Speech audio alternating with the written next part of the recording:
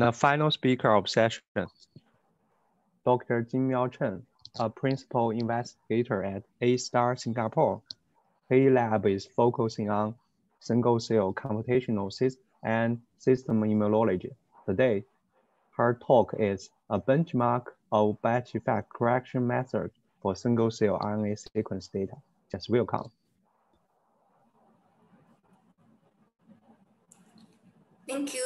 Thank you, Gujin, for a nice introduction. And thank you. Your voice is not that good. Yeah. Oh, my voice is not. How about now? Oh, better. Yeah. Okay. Okay. Thanks. Yeah. Thanks everyone for coming to my talk. So I will share my screen now. I hope it's also showing on your screen. Not full screen. Okay. For now. Oh. Okay. Okay, let's go. So so today I will introduce one of the projects in my lab, which is a benchmarking study of the different batch effect correction methods for single-cell RNA sequencing data. So to start with, I would like to borrow these figures from Satish's lab published in Nature 2019. So by doing single-cell omics, we are measuring almost everything at the single cell resolutions. We can do RNA sequencing, DNA sequencing. We can also measure the epigenomics, and we can also measure the protein expressions either on the surface or either intracellular proteins. And the most recent technology even allow us to record the spatial informations together with either gene expression or the other epigenomics or the genomics. So with the technology developed, right, at the beginning, we are only able to measure one modality of the cell, meaning that we either can only do genomics or genomics or epigenomics. We cannot do more than one omics. But with the technology developed, we are now able to do multi-omics, meaning that we are able to either measure both, for example, protein plus mRNA on the stem cells, or we're able to measure both the mRNA expression plus ATAC, measuring the chromatin accessibility on the stem cells. So with all these technologies coming available, scientists are generating a large volume of data, and these data are highly heterogeneous and highly dimensional, highly complex. And then with the technology developed, right, it becomes more accessible, and the cost per cell also decreased significantly. So for nowadays, almost every lab is able to run single-cell analysis for their studies. If you can see this plot since 2019, we can see like exponential increase in the number of studies that have using a single-cell RNA sequencing. And then all different studies, they're using different technologies. And then with different technologies, different labs are doing the single-cell atlas for even the same organs or same disease. So as a bioinformatician, so I wonder, with so many different single-cell atlas generated from different labs, whether we can come up with a consensus lab. And then in order to come up with a consensus lab, a data integration will become a very, very critical. So for example, in this integration, we have dataset 1 and dataset 2. In the dataset 1, we measure the gene expression of the cells, and dataset 2 measures the proteins. So usually we analyze them separately. So we form a damage reduction and clustering using either the RNA alone or the protein alone. And then we arrive at these two clusterings. And frequently we notice that these two clusterings don't really agree with each other. So we wonder which cluster we should take or we should trust. So the best approach is to integrate these two data sets into one dimension reduction and the clustering. And then by doing that, we are combining the power of the mRNA and the protein expression into one dimension reduction and the clustering. That is what we have learned from Satish's lab. By doing this combined integrative analysis, we can detect subtler differences between the cells, which may allow us to discover new subsets, and which also can allow us to find the link between the different omics. So we for example, by the mRNA single cell RNA sequencing alone, we already know the diversity of the inner transcriptomics. By ARTAS-seq alone, we also identify the heterogeneity at the chromatin accessibility, but little is known about the link between the diversities of the transcriptomics and the diversity at the genomics level. So data integration is very, very critical. And then actually, I think there are 3 types of data integrations. The first type is called unimodality per cell, and the data are generated from multiple batch. So in these 2 data sets, the features are the same, but the cells are different. And for this type of data integrations, the research scientists have come up with a lot of integration methods, and later I will focus on this topic and then elaborate more. For the second type of modality data integration is to integrate the multimodality data per cell, which is covered by Satisha earlier today. So in this type of data integration, we have the different modalities on the same cell, meaning the features are different, but the cells are identical. The different modalities are from the same cell. And for the third type of data integration, I think is more challenging, where the features are different between the data sets, and the cells are also different between the data sets. And this integration is much more challenging because there's no link between these 2 data sets. The features are different, the cells also different. But in the literature, a lot of studies have generated a lot of data like this. So a lot of them have generated single cell RNA sequencing as well as the single cell ARTAS-seq, but not on the same cell, on the same sample, but on different cells. So the question will be, how do we integrate these 2 data sets effectively and then to find the link between the modalities? But for today, I will only focus on the first type of data analysis, which is the unimodality per cell. And then we are integrating data generated from multiple batches. Yes, also, okay, so when we come to this type of data analysis, data integration, the key challenge or critical challenge is the batch effect. So for example, in the first, this slide will show these 3 examples of batch effects. In the first example, we found the cells are sequenced in 2 different batches from the same samples using exactly the same technologies. However, we still see the cells from the 2 batches are well separated. And then if we don't look at the batch informations, if we just look at the cell type informations at the bottom, we might mistakenly believe that we identify 2 subsets of PDCs and 2 subsets of double negative dendritic cells. And actually, this is a false discovery of the new subsets. These 2 subsets is actually caused by the batch effect. And then in another example, which is the human PBMC data, in these 2 data batch, the data are generated from 2 different technologies. One is TX3', another is a TX5'. And again, we see that the cells from the 2 batches are well separated. In another example, which is a mouse cell atlas, and the 2 data sets is generated by totally different technologies. One is a microarray-seq, another one is a SMART-seq2. Again, we see the cells are clustered nicely according to batch. So when we integrate the data, we arrive at this UMAP that the clusters we observe, right, which is due to the batch effect. So we like to correct this batch effect. Batch effect can come from different technological variations. It can come from like different capturing times or different handling personnels or different reagent loss or different equipments, animals, or technology platforms. So all these will give rise to unwanted variations across these data sets, which we would like to correct for during the data integration.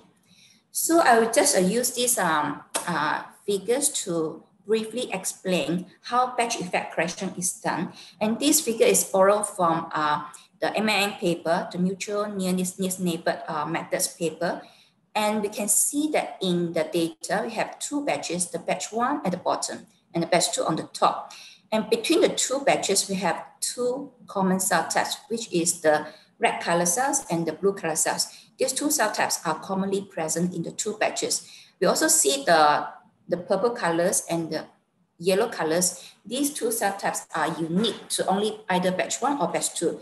And then we see the two batches, we see batch effects between the two batches. So what the algorithm can do is that they use the common cell types, which is the red color and the blue color, to calculate so-called correction vectors. And then using these correction vectors, they pull down the batch 2 data so that the common cell types in the two batches can be well aligned. And more importantly, the unique cell types still remain separated after the integration. So now let's see, after the batch effect corrections, whether we can merge the batch and still keep the cell types separated. So in this example, before the integration, we can see the cells are well separated between the batch, but after, you can see that the cells from the batch 1 and batch 2 are well mixed, and more importantly, the cell types still remain well separated. And you can see the PDCs from batch 1 and batch 2 now are well aligned and mixed in one location, in one clusters, while those specific clusters, such as the CD141 and CD1C, they still remain separate, although they are from different batch. So in order to evaluate how good a batch effect correction method is, we need to check whether the batch are well mixed and whether the cell types remain well separated. And in the other two examples in the human PBMC, again, we see the cell types, the cells from the two different batches are well mixed and the cell types still remain well separated. And although the data were generated by different technologies, still the algorithm are able to remove these technological variations and then merge the same cell types into one clusters after the data integration. And then this is just a result from one batch effect correction methods. Actually, there are more than 14 methods out there. And what we see here is the performance of 14 methods. In the first column, we see the data, the UMAP, before any batch effect corrections. You can see that the cells from the two batches are well separated. And then after we apply the SREC2 or SREC3, you can see the batch are well mixed and the cell types are still well separated. And then we also see that another few methods such as harmony, fastMN, and MN correct, and a few methods at the bottom column are able to produce a similar performance to remove the batch effect. However, we also notice that some methods, for example, combat, although it's able to pull the data, the cells from the two batches closer compared to the raw data, able to pull the two batches closer, but still can see a clear separation between the two batches. And then another method is Lima. Also, the performance is similar to combat. Actually, combat and Lima was initially developed for bulk RNA-seq data. And here we just apply to single cell data.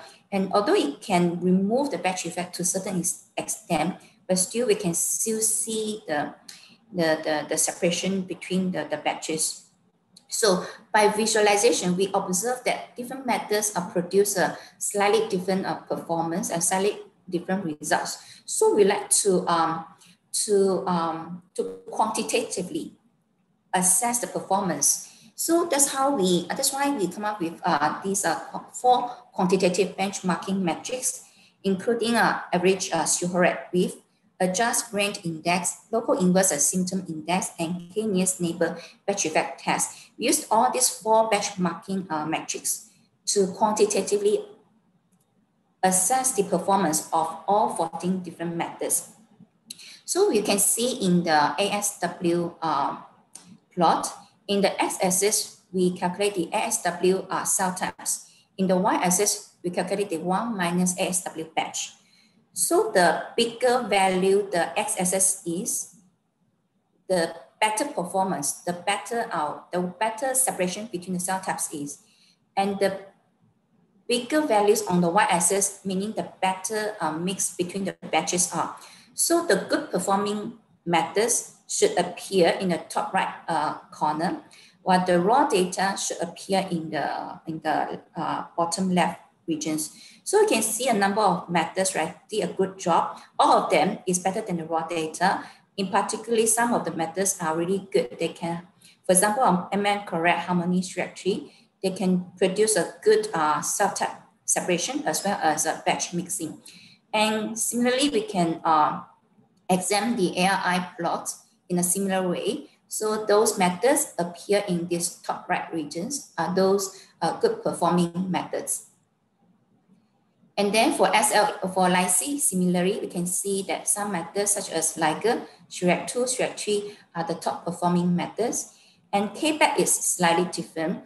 KPET in KPET, in the x-axis, we plot the sample size, the down sample size. In the y-axis, we calculate this 1 minus KPET, which represents the acceptance rate. So the higher acceptance rate means the better performance of the methods. So we see the raw data has a very low acceptance rate, while the good performing methods such as Ligers and SHREC3 has a good KPET matrix. So by using this, by integrative using 4 matrix, we are now able to assess the performance in a more objective way. And based on this approach, right, we perform these benchmarking studies of all 14 different methods. We apply all 14 different methods to perform batch effect corrections on the data. And then using the batch effect corrected data, we plot a diagnostic plots either using a t-SNE or UMAP. And by visual inspection of the t-SNE or UMAP, we can qualitatively assess whether the batch effect correction is done properly.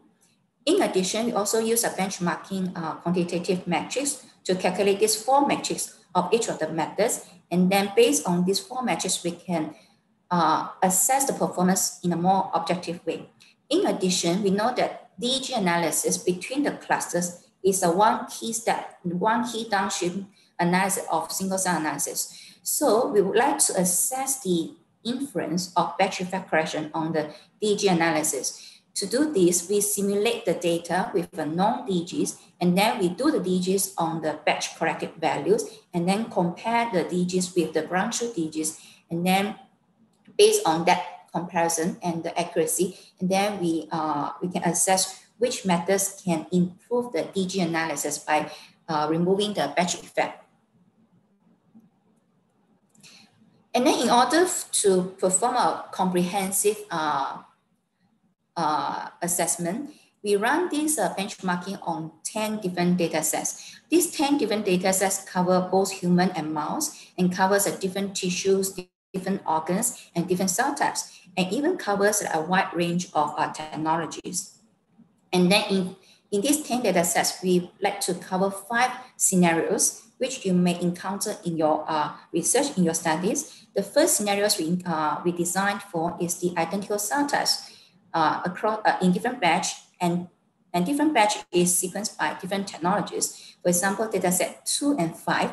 In these 2 datasets, the cell types are identical across batch, but the data are generated by different technologies. And the second scenarios we cover is the non-identical cell types, which is more challenging compared to the first one. Because if the cell types are non-identical between the batches, we might mistakenly merge those cell types that are only present in one batch with those cell types only present in the other cell types. That's why we want to avoid that. And in the third scenario, we evaluate the performance on the multiple batch, for example, like 3 batch, 5 batch, and even like, for example, more batch, like which make the task even more challenging and difficulty. And then also look at 2 big data sets, which have almost 1 million cells. And then the last data set we look at is the simulation data to look at the effect on the DG analysis. Okay, then I would like to skip all the details in the benchmarking studies. I would like to summarize our findings in this plot. So as we mentioned earlier, we use 4 metrics to evaluate the performance of different methods. So for each of methods, we will rank the methods, we will give a ranking to the methods. from good performance to low performance. And then we do a rank sum. We do a rank sum to sum the rank of each method across four benchmarking metrics. And then based on that ranking, and then we rank sum again across different data sets.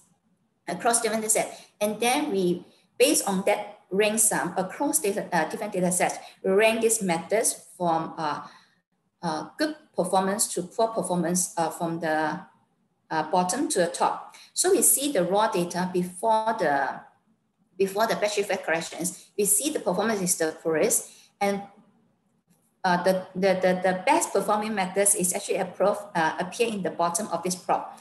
And then for we can see that at the bottom we have harmony, Liger, and syrup, which we based on our study, we believe that is the top 3 performing methods. However, during our study, we also noticed that there's no one single method always perform the best across different data sets. That's why we also give them a ranking for each of the data sets. And then you can assess, so that the users can assess their data sets to see whether their study is similar to which of these different data sets, so that they can select the best methods for their specific studies. So for example, in dataset 2, and the height here represents the performance of each method. The lower bar height means the better performance. So in dataset 2, harmony is the best performing method. Straight-through is the second best method, and MN correct is the third best methods. And if you look at another dataset, which is dataset 7, in this dataset 7, actually Liger is the best performing methods, and this MM correct is the best methods. Yeah, so based on these graph, right, the users can can select the best methods for their specific studies. And then another aspect of the methods we need to consider is the efficacy, whether it takes a lot of memories or whether it takes a lot of time to finish the analysis. That's why we also measure the memories of each methods. And then we can see that different methods require a different amount of memories. For some of methods, for example, VPKN, it requires very, very few memory usage. But for some methods, for example, FastMN and SEmerge and the Straight-through, it actually has a lot of, it takes up a lot of memories. And in terms of time, the time will increase if your sample size increase. So we look at dataset 8 and dataset 9, which is the 2 largest datasets. And then the colors here represents the time consumed by the different methods. As we can see here, PPKN is the fastest method to complete the analysis, and it's also the methods that require the least amount of memory. And other methods such as Liger, SEmerge, Straight-through, and SGN, and MN correct requires a long time to complete analysis. So we can also, like, based on these 2 assessments, we can pick the methods based on the servers you have, and based on the time constraint that you have to pick the right methods for your research. And then lastly, we would like to assess the effect of the batch effect correction on the DG analysis. And in order to that, we simulate the data. We simulate the data with different dropout rates and different batch size. And then we run the batch effect corrections and use the corrected metrics to perform a DG analysis. And then we do this by either using all the genes or only highly variable genes. When we compare the performance by the F score, you found that the raw data, the F score is pretty low. And interestingly, after batch effect corrections by some methods, the F score actually even decreased after the batch effect corrections. But on the other end, also see that some methods do produce a good F scores, such as Combat, MN correct, ZimBee-Wave, and SEmerge. So these methods usually produce a good F score on DG analysis. However, interestingly, these methods are not the top ranking methods by the assessment in terms of the efficacy. And then the reason is because I think, in my opinion, is because all these the top performing methods here, their output is actually not it's not a corrected value. It's actually a corrected vectors. So these corrected vectors, right, doesn't represent the expression level of the genes. While these methods compare correct or Zinbi wave or SE merge, the corrected values actually represents the true level of the gene expression. That's why it performs well on the DG analysis stage. So just to quickly summarize the findings. So for the batch effect corrections, what we found is that harmony, ligand, and Surette are the top 3 methods. And in terms of the efficacy, harmony is fast, and then followed by ligand, and then Surette 3. And then in terms of DGs, we found that combat, correct, Zinbi wave, and emerge are the top 4 methods.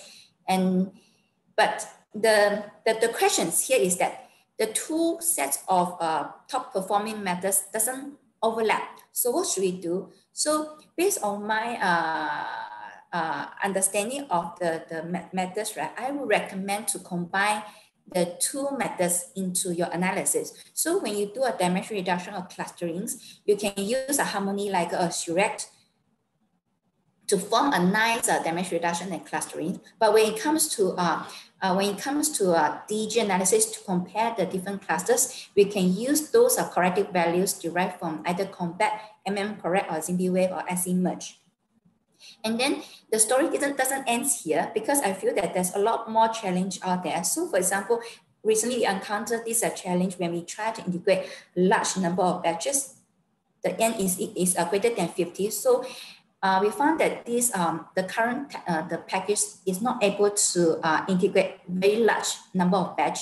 We are working on that, try to improve that, try to combat that issue. Another challenge is that, which is the third type of data integration, which is the data come from different modality and also come from different cells. So there are no shared features, there are no shared cells, nothing is linked. So how do we integrate this type of data? So I think there is still a lot of things for the computational biology to work on to further improve the data integration methods. Yeah, I think that's all from me. Thank you for listening. I would like to take questions.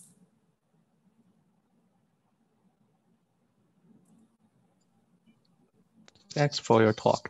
So we can have 2 questions. The first one is, must the 2 samples have the same cell types for performing batch correction? No. Yeah. Sorry. Yeah, you can first ask this one. Yes. Yeah. Yeah. So no, the 2 batches can have different cell types. So the algorithms, it doesn't need to have the same exactly cell types, but at least we require some common cell types between the batches. So they can use the common cell types to calculate some like correction vectors or like transfer vectors to move these 2 batches into one dimensions. Yeah, so the cell types doesn't need to be identical, but it requires to have at least 1 or 2 cell types are shared between the batches. Yeah, so I can just answer the second one, how to avoid eliminating biological variance during batch correction. I think it is hard to discriminate the batch effect and the meaningful biological variance.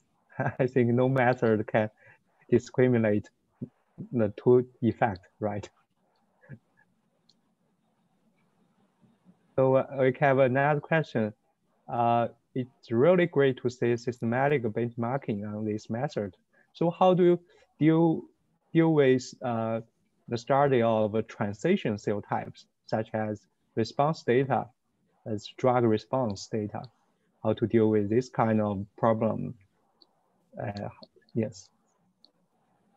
Yeah, I think this will be more challenging. I think this will be very, very challenging if the cell types is like they're on like a transitional spectrum. It'd be very, very difficult for us to quantitatively assess the performance of the batch effect corrections, because even by like one batch, the cell type identification cannot be 100% sure. So I think this one will be very, very challenging task for the transition cell types. Yeah, and we haven't done that on that aspect. So the last one, why were all methods not compared for differential express gene analysis?